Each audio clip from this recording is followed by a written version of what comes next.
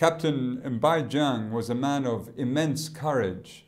During the 1994 genocide in Rwanda against Tutsis and moderate Hutus, when it seemed the world had turned away from its duty of protection for the Rwandan people, Captain Mbaye Diagne, a Senegalese UN peacekeeper, went out unarmed day after day into the streets of Kigali to rescue people being threatened by death.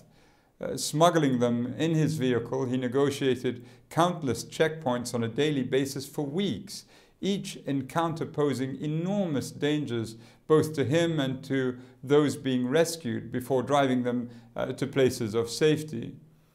In the period before he was tragically killed by an explosive weapon, Captain Diagne managed to save hundreds of people, perhaps thousands or more.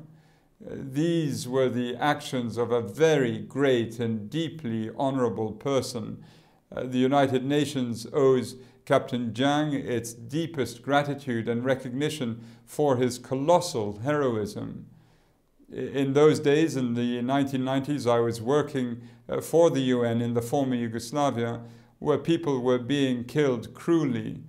I know that in such circumstances, many heroes, many unsung heroes, will make tremendous personal sacrifices to save lives and stand up for the rights of our fellow human beings.